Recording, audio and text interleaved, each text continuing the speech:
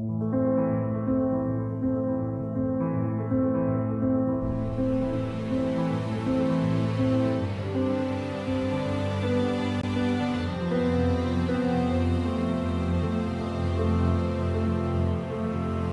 everyone and welcome to the Sacred Pathways.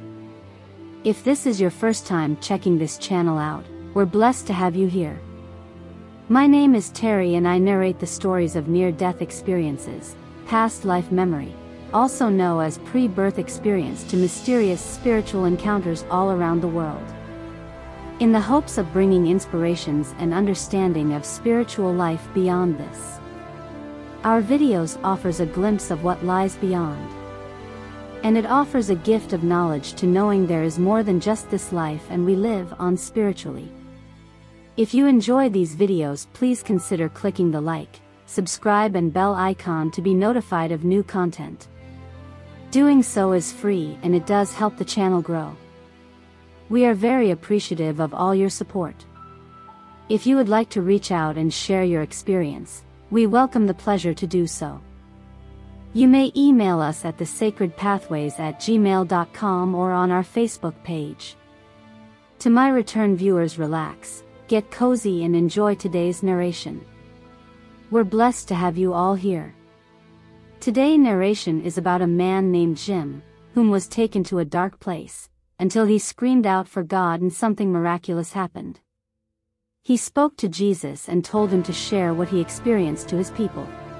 When Jim Woodford died, he spent 11 hours in heaven. When he came back, he was changed forever. A successful airline pilot and businessman, Jim had it all: a loving family, substantial wealth, and all of the good things that come with it. But none of this was enough to satisfy the emptiness he felt in his heart. Jim Woodford had no interest in God until he experienced God's miraculous power in our modern world. He was on life support when he received a major wake-up call. All the things that I thought were just some crazy, old legend. It's real. It's a dimension that exists. Something far beyond anything I could have ever imagined was happening to me, says Jim. An ambitious, self-made man, Jim earned the nickname Diamond Jim. He was focused on providing a life of luxury for his family. According to his wife Lorraine, nothing was too big of a problem. He could fix it. Jim says, "I thought that was my way of showing her how much I loved her and cared for our family, was by providing everything that I could." But Lorraine, a Christian, prayed for something more. Specifically, she prayed, "God, please change his heart. Bring him to know Jesus and just make a change in him and deal with this materialistic way." Over the years, the money and materialism had started to consume Jim, as he pulled away from his family. Jim shares, "I'd wake up in the middle of the night and I would say to myself, is this all there is?" At 61 years old, Jim was diagnosed with Guillain-Barré syndrome, a rare, incurable disease, resulting in chronic pain. As Jim explains, it was unremitting, electrical current pain in every part of my body, accompanied with paralyzing inability to move. For the next 5 years, Jim relied on prescription meds to manage the pain. Lorraine says, he was just getting to be a very angry person. The pain was just consuming him. Jim says, "Never once, and this speaks to the arrogance, did I reach inside or look up to the sky and say, 'God, if you exist, help me out here.' Not me, not Diamond Jim." In April 2014, Lorraine said a desperate prayer for Jim's heart. She shares, "I said, 'God, I've been praying, but I haven't seen any change. Maybe you just have to break him to remake him. But be careful what you pray for.'" Later that month, after taking more than 4 times his dosage, Jim went to inspect a field he was planning to sell. He says while sitting in his truck he felt a growing burning sensation in his legs. Listen as Jim tells the horrific things he saw. See my body slope over the wheel. I'm over the truck. I can look down in the bed of the truck, Sid, and see my toolbox. And then I saw something like a dim light at the bottom, like a light of fire, red fire. And suddenly I heard the strangest sound, like two massive iron doors opening and screeching on hinges that had not been used in a long time. And suddenly emerging from those doors was the most hideous creature you could ever imagine. I see this thing coming out, and suddenly I'm assailed by this horrific smell that comes out of that pit, an odor of death and decay and of things long dead. And when its fiery eyes looked at me, it started to make its way up the wall of that pit. But its body, Sid, was formed of like a rolling mass of dark cloud with a face on it. And I heard the most horrific things, something screaming within the body of this creature. And then what absolutely horrified me was I heard my name being called. This creature knew me, and it was coming for me. And I was terrified, and it reared up out of that pit over me, and the most hideous face imaginable, massive in its size, snarled at me. And there was this feeling, an anticipation of glee, that it couldn't wait to get its claws on me. I turned from the darkness toward the light. When I did, I sensed this creature, its breath on the back of my neck, the stench of its breath, and I felt a sharp claw move down my back. At that point, I had no reason to expect any help from God. I turned myself toward that mist with that creature breathing up my back, and I lifted both hands and I cried out, God, help me, help me. Instantly, 3 stars appeared in that mist, like distant points of light, but coming rapidly toward me.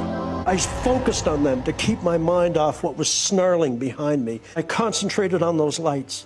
They came so rapidly. I was afraid they were going to make too fast a landing, but they did a beautiful job. They took form. They were angels. As they approached me, this beautiful light flooded over me, went beyond me and struck that creature. And when the light of the angel struck the creature, it scrambled back down in that hole like a rat running for cover. God had heard the cry of someone that had never turned to him in his life. When Jim didn't come home, Lorraine called the police. He was found in his truck, unresponsive, and was rushed to the hospital. Lorraine rallied friends and family to pray. She remembers, the head doctor came out, and he said, "Your husband is severely brain damaged. There's no brain activity there." And he said, "We have him on full life support because, his organs have all shut down." He said, "There is no way to bring him back." Lorraine continues, "I was apologizing for praying what I prayed, but I didn't know it would come to this. There was something else she didn't know. Since the attack, Jim had been experiencing a very different reality."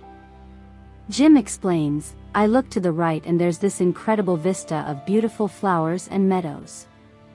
And I turned my vision to the left and that beautiful green grass went from green to brown to scorched to black and dropped off in a crevasse. I saw the most hideous creature you could ever imagine. And I fell back in abject terror. The look of hatred in its eyes, for me and all of mankind. But at this point, I turned toward the light and I raised both hands this time, and I cried out, 'God, help me. Help me.' Then, Jim says 3 angels came and took him through heaven. He says, I realized I was looking at none other than Jesus, the Son of the Father. And he looked at me with those violet eyes, and all I heard was, 'James, what did you do with the life my master gave you?' I had no answer, but as I looked into his eyes and he smiled at me. He smiled at me. He knew me. I saw such intense love and forgiveness for me who deserved nothing. And that was the moment, I was his forever. Whatever was about to become of me, I was his. I loved him and he loved me." Jim says he wanted to stay, but Jesus had other plans for him. Jim says Jesus told him, "Go back and tell your brothers and sisters of the wonders we have shown you." Suddenly I'm in a cold hospital room on a gurney, screaming at the top of my lungs. Scared the daylights out of some of the nurses.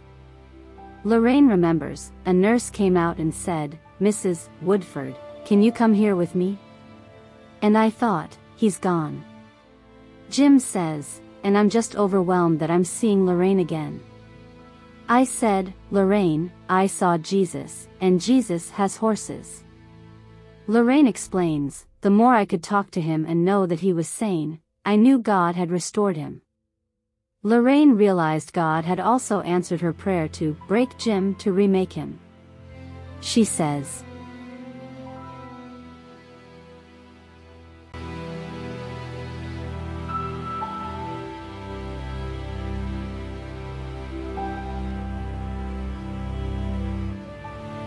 "What did you think of Jim's story?" Lorraine is a wonderful and loving wife. She prayed for her husband and her prayers were answered, but in ways she could have never imagined. What an amazing journey. Thank you for sharing. If you like Jim's story, please click the like, subscribe and bell icon to be notified of new content. It's free and it does help the channel grow, and we welcome you to share your story with us. You may reach us at thesacredpathways@gmail.com or on our Facebook page, also at The Sacred Pathways. Just click the link located on our channel. Thank you for joining us today and have a blessed day from the Sacred Pathways family.